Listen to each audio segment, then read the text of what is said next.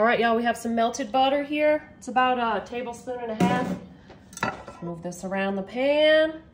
Y'all can spray it too if you like, but that's how I like doing it. All right, I have 3 cups of cooked egg noodles. I'm just gonna mix this around. Yes, I'm using my hands. I know y'all glove police, you're gonna be on me about this, but guess what? It works, that's why I'm doing it. All right, next, y'all, we're taking a can of cream of mushroom soup, 1 can. 1 can comes right out, nice and easy. We have a 1/3 of a cup of whole milk. I'm gonna pour that in as well. And then we're taking 1 cup of shredded cheddar cheese. So I'm just guessing, but I think that's about a cup. That might be a little more, but guess what? That's fine. There's never such thing as too much cheese. All right, we're gonna mix this up.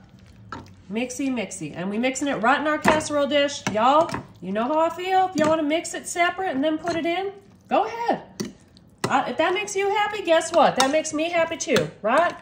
All right, we're just gonna mix this real good. All right, y'all. Y'all are gonna love this dish. I'm so excited.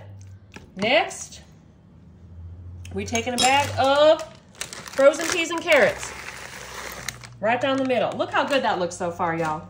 All right, and now we have some canned tuna, all right?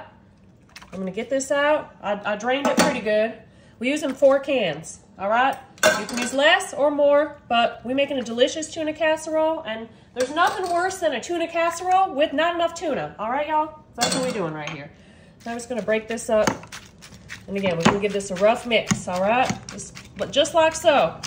So y'all can customize this however you'd like. I love tuna casserole. I grew up, my granny made it for me when I was a little girl, and I loved it. So, you know what? It's like one of those comfort foods. It just makes me feel good. It warms my heart. And I love making it. If y'all, I'm sure y'all have a tuna casserole. If y'all have a good recipe, let me know. Or let me know what y'all would do different, all right? Because I always want to get better, and I like hearing what y'all say. All right, yep, a little bit messy, but that's all right. That's how I do. All right, y'all, that looks perfect. So I'm gonna get this off. Yep, I am using my fingers. I'm using my fingers. Y'all, don't look at my nails. I need a manicure. They look kind of bad right now. All right.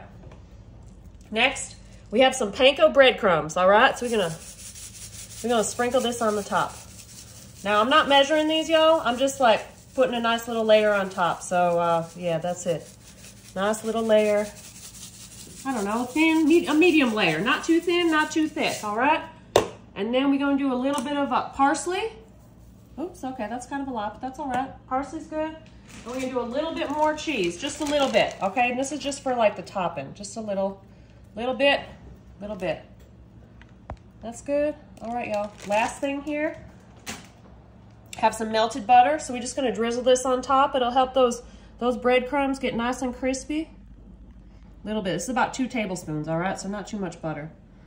All right, y'all, that's it. So we're gonna put this in the oven. I have it set at 350. We're gonna do this about 30 minutes, y'all, and I'm so excited to show y'all my take of a delicious tuna casserole.